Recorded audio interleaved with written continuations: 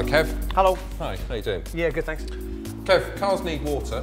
Yep. But is there a bit more to it than just water? Yes, there is. The coolant systems contain a coolant which is a 50-50 mix of water and coolant. The coolant is antifreeze, anti-corrosion, and also a lubricant for the water pump seals and things like that. So it does more than just cooling the engine? Yeah. How do I know how much I've got and where do I check it?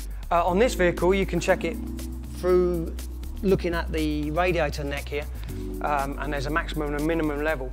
You must always keep it between those two levels. So I have to make sure it's between max and minimum? Yeah. And if I need more, how do I top it up? Obviously on this vehicle, you just release the cap, pour it in, and then bring it to your maximum level and leave it at that. Are there different types of coolant? I mean, Yes, there is different types, depending on your vehicle.